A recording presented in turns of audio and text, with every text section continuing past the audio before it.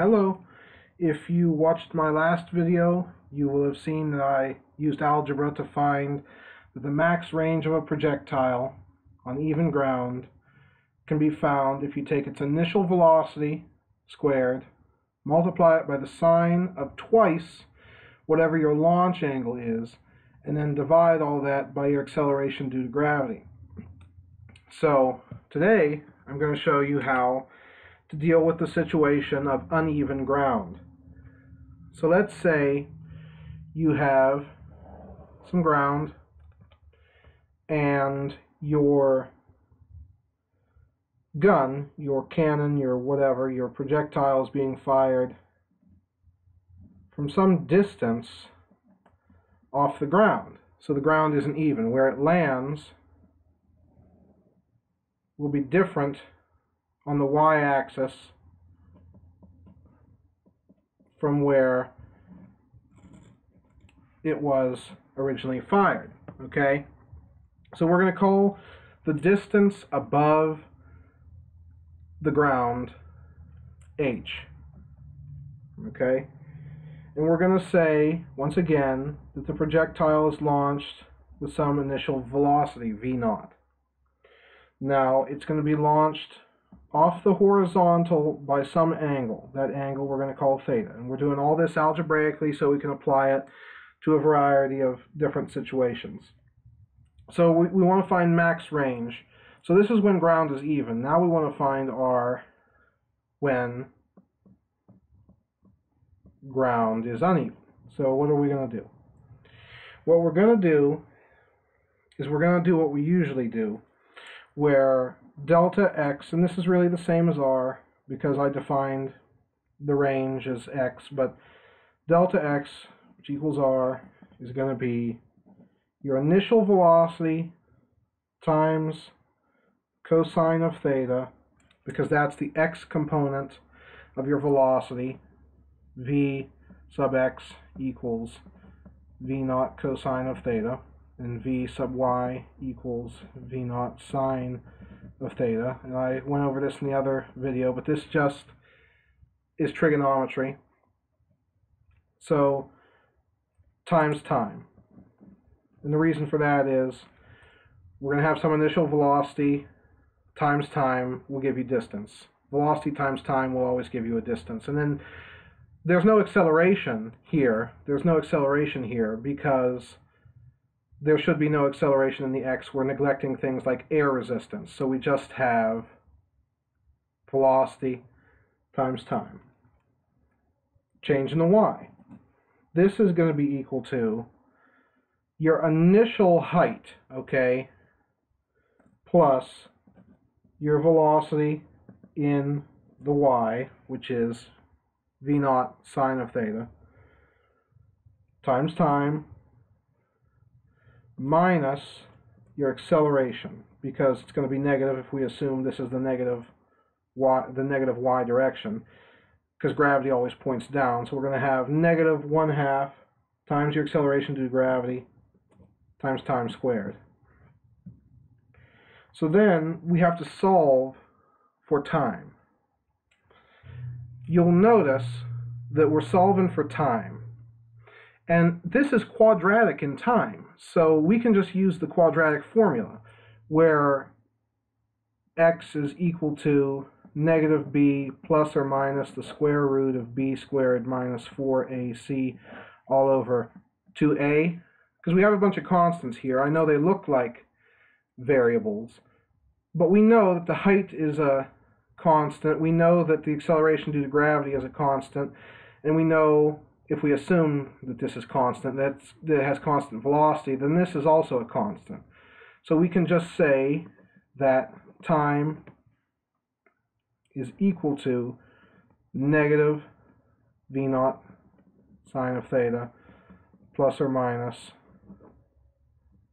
v0 squared sine squared of theta minus, and I'm going to simplify this into 2gh, okay, because that's 4 times the negative half and the negative of that. So that should actually be plus 2gh. and then all over G, because I actually just realized that there's there's a negative here and there's going to be a negative here, so those cancel into a positive. So then what? Now we want to take this as being equal to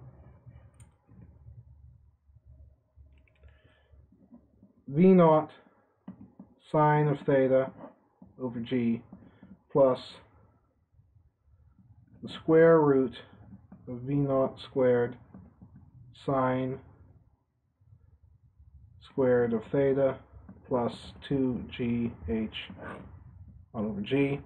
All I did there was I broke up this fraction here, and I also disregarded the negative root because we don't want to get a negative time. So we're going to get this positive here. Then we're going to say, we're going to substitute this, because that's t, into our delta x or range equation. So we're going to have v naught cosine of theta times v naught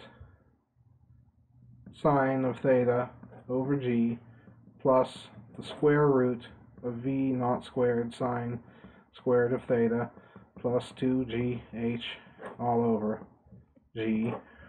Okay, and then that I can factor out a 1 over G, put it out here, so we have v naught cosine of theta over G, and then we have the quantity v naught sine of theta plus the square root of v naught squared sine squared of theta plus 2gh.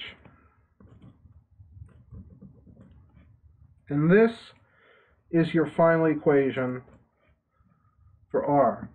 It's about as good as it's going to get in a sense. So if the ground is uneven, then what you need to know is you need to know that you have some component of velocity in the x, divide that by your acceleration due to gravity, multiply that by the quantity, your y component,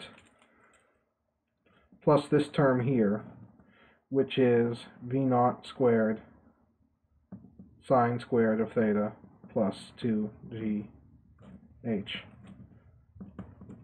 That's a little hard to read too, but we're looking at v naught times cosine of theta divided by g, and that whole term multiplied by v naught sine of theta plus the square root of v naught squared sine squared of theta plus 2gh, where theta is your initial launch angle, v naught is your initial launch velocity, g is the acceleration due to gravity, and h is your height difference between what you consider to be zero. So whatever you define as the origin, this is how high or how far beneath your origin the actual projectile is launched from. So I hope that made sense to you. So far I've done an episode on range on even ground and range on uneven ground, and I plan to do some more concrete examples with numbers, but I wanted to show everybody the algebraic way of doing this first, get the equations, and then we'll play around with the equations a little bit. So like I said, I hope that you enjoyed this. You can like and subscribe if you did. Feel free to comment down below on anything that you would like to see, and stay tuned for more.